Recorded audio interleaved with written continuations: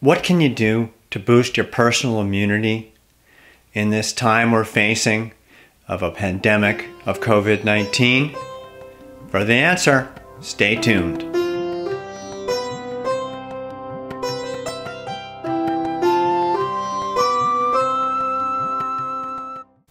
Hi everybody, it's Dr. Timothy.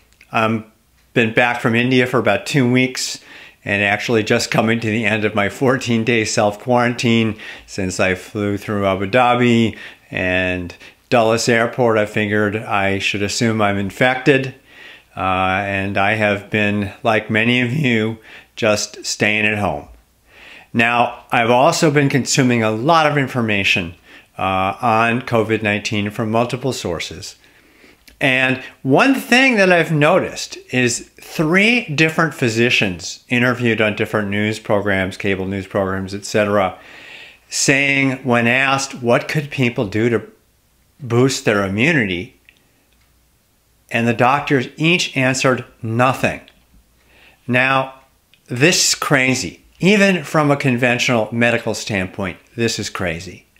Because we know that how much you sleep has a profound effect on your immune system.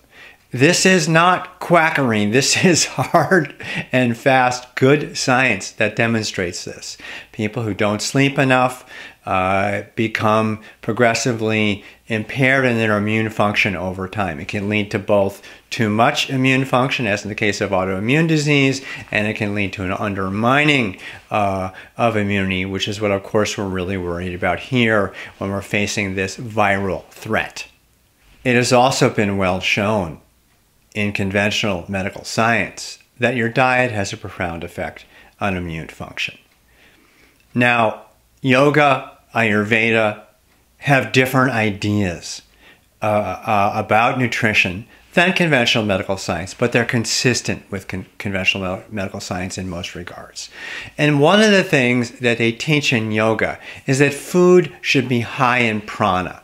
That is, ideally fresh. Organic is better than non-organic. Local is better than non-local. Consume it the day you buy it is better than consuming it a week later.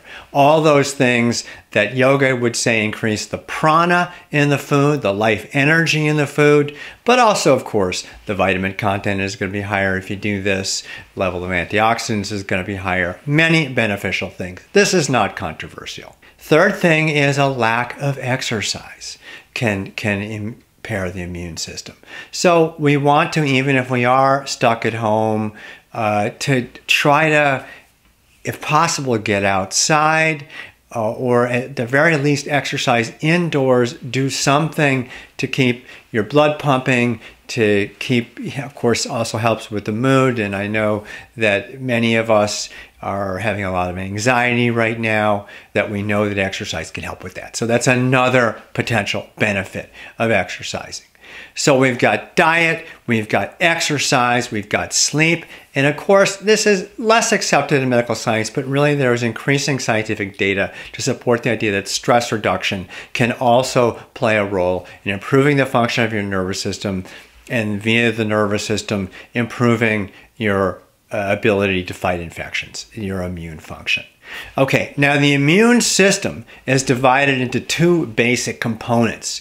There's the innate immunity, and then there's the specific immunity. Specific immunity is things like specific T cells and antibodies that are trained to respond to a certain virus or a certain bacteria, that type of thing.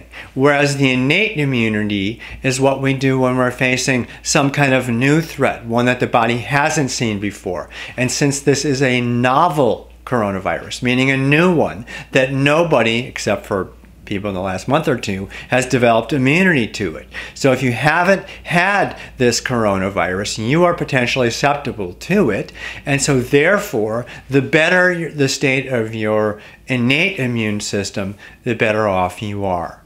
And I believe there's every reason to think that yoga and Ayurveda and lifestyle decisions can make a huge difference in improving your innate immunity. And I offer my own experience, obviously just anecdotal, but my own experience as a case in point. As many of you know, a little over 3 years ago, I completed treatment for a HPV-related tonsil cancer that had metastasized to stage 4A cancer that I had. And I underwent chemotherapy and radiation, both of which impair immune function. My lymphocyte count, one of the main white cells as part of the immune system, has never recovered. It's only about 3/4 of normal right now. So at least on paper, it would appear that my immune system is impaired. But I have had a daily yoga practice. I'm a meditator. I do pranayama. I do Ayurvedic treatments, including oil massages. I just, as you know, got back from India, where I was undergoing intensive Ayurvedic treatments designed to improve my immune function in part. And the fact is that in the last 3 years, when I'm theoretically not at a normal immune function, I have had one cold that lasted 1 day. And otherwise, I have stayed completely healthy for the last 3 years. I have been living with other people who are sick, and I don't get it. This has been my experience. Now, this, of course, is no guarantee. And again, this is not a scientific experiment. This is an anecdote. But I feel strong, and I check my Ayurvedic Pulse in Ayurveda, and I'm going to be doing another video about Ayurveda for COVID-19.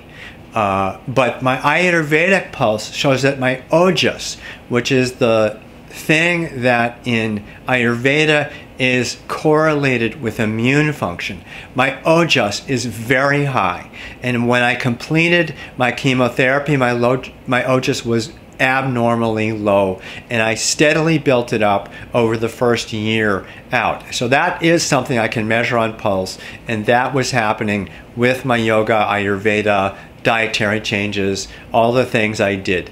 Now, if you want to learn more about how I did this, you might want to check out my book called Saving My Neck, a Doctor's East-West Journey Through Cancer. I have a lot of details about how I made decisions, how I evaluate the scientific data, etc. One thing that I do in America is I brought back Ayurvedic oils, although you can certainly get good Ayurvedic oils in the United States and Europe and other countries. But I brought back some lovely oils from India. And about 4 times a week, I have been applying oil to my skin, leaving it on for about a half an hour, which of course in this dry winter air has been quite helpful just for the sake of my skin, but is meant to have, according to Ayurveda, lots of therapeutic benefits, including keeping down vata, which is associated with fear and anxiety. Again, more on that in the Ayurveda video. But what I do then, instead of, for example, doing a steam treatment, which often comes after that in India to kind of, they say, drive the oils even deeper into the skin, I've been taking a hot bath after each of these treatments.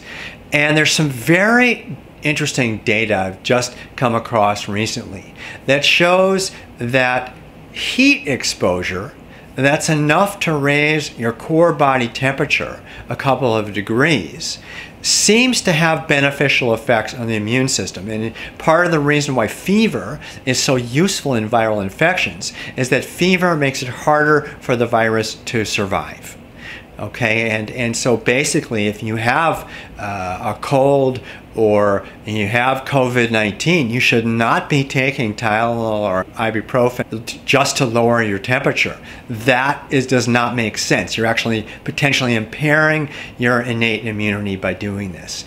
And in fact, I just came across some research that showed that people in Finland who do these extremely hot, dry saunas followed by immersing themselves in cold water very quickly, repeatedly back and forth, that both the raising and lowering of the core body temperature seems to activate the immune system, particularly the innate immunity. It appears that the white blood cell type that the coronavirus seems to target in particular when it tricks the immune system into not reacting as strongly as it should is by suppressing a type of white blood cell called monocytes. And these studies from Finland on people in the sauna in hot and cold water are showing increased monocyte levels. Now, these are not clinical trials. We don't know yet. The numbers from Finland so far are lower than neighboring countries, but obviously we don't know yet.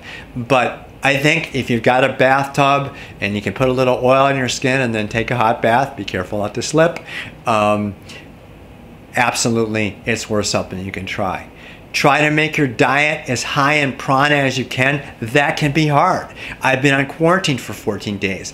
I don't have fresh food. I mean, I have some fresh vegetables, but they've been sitting, some of them in my fridge for a couple of weeks now. That's not ideal. So what am I doing?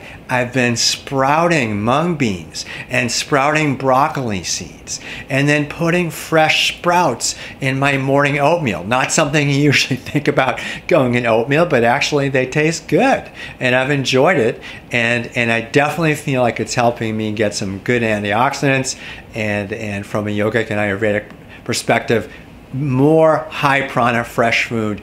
At least some of what I'm eating is that. So many blessings to all of you. If you're at risk, if you've already been infected, if you have family members who are infected, if you're a healthcare worker or other needed person who's in harm's way, we have our best hopes and prayers for you all. Okay, thank you all so much. Take good care. Namaste.